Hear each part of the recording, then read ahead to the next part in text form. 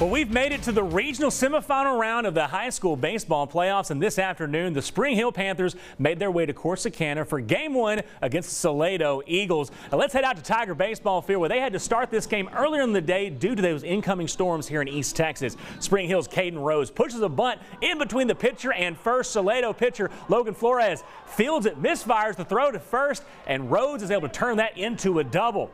Right here now, the ball is going to get away from Salado catcher B.J. Amon, and Mason Barnes comes in to score. Panthers are on the board now.